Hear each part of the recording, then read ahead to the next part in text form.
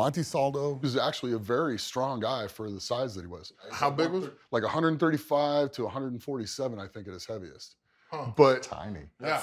That's about what my leg weighs. probably. Well, he was famous for tearing 3 decks of cards at one time. 3 decks. Wow. 3 decks. You have to be a showman as a strongman.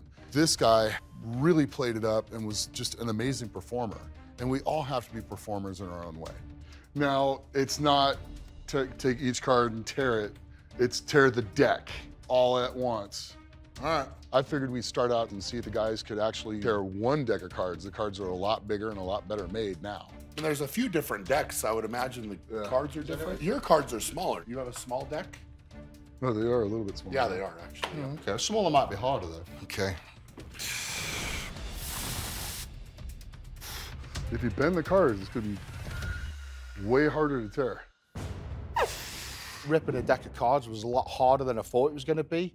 When I started to tear at it, nothing happened. It took a minute before it even started tearing. I must admit, it's tough on your hands, isn't it? Very.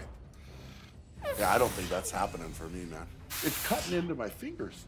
Look, I'm a strong man and I have really incredible grip strength, but I don't do ripping cards. I actually like to lift real weight.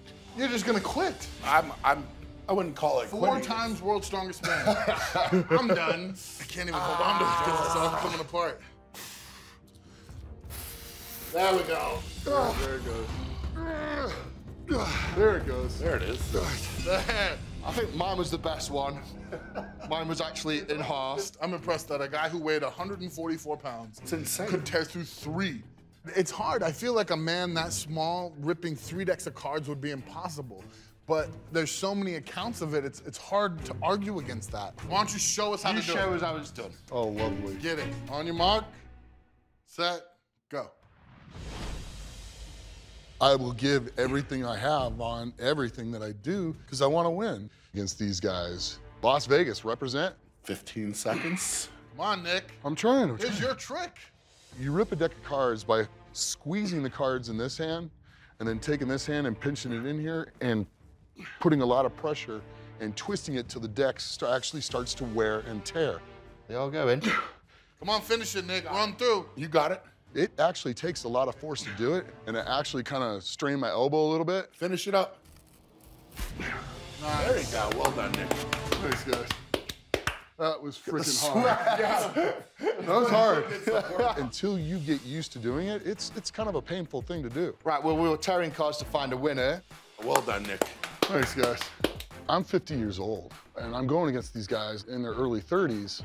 So it's kind of fun to be able to beat them on things, and I think it really kind of gets to them and bothers them. It's like getting beat by your dad. We did find out a loser.